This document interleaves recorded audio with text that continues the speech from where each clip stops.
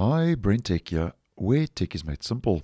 So a couple of days ago, I posted a video letting you know that Microsoft had confirmed that they had finally fixed the Windows 11 Defender LSA protection is off bug, which was asking you for a persistent restart, and that bug was part of the core isolation LSA protection. Now, I'll leave a link to that video down below because it will provide you with a lot more information if you would be interested. But just to do a quick recap for the purpose of today's video.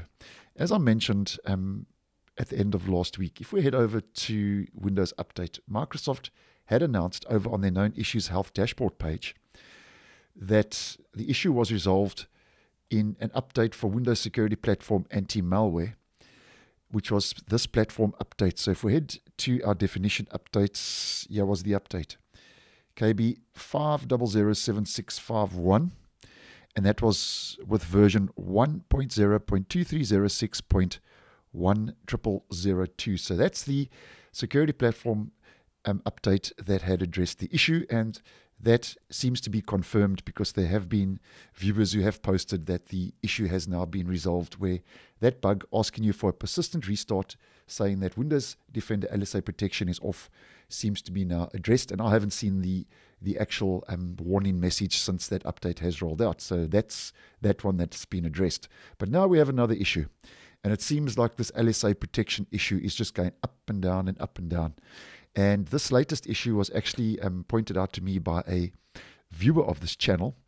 And you may have noticed, you may have not, but just bringing it to your attention that after KB 5007651 rolled out to address the Defender LSA protection bug, you may notice now that if you are using Microsoft Defender and you right-click on the shield icon in your system tray, nothing happens. Where previously, before that update rolled out, this used to open up a pop-up fly-out menu, which gave you options like Run Quick Launch and other options for the Windows Security Microsoft Defender app.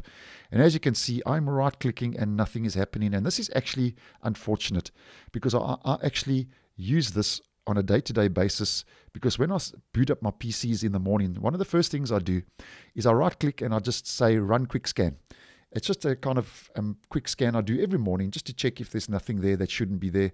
I've been doing it for years, and now it was actually pointed out to me, and as we can see, nothing is happening. So obviously now that bug will have to be addressed by Microsoft. And as mentioned, although they had fixed the LSA protection bug with this security platform anti-malware update, it seems now that this little bug, where right-clicking on the actual app icon in the system tray is not opening up that right-click context menu.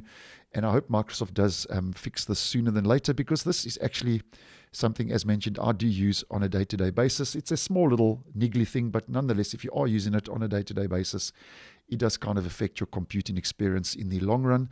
And obviously with this, I will post and keep you updated. And if that does get addressed, I will let you guys know. So thanks for watching, and I will see you in the next one.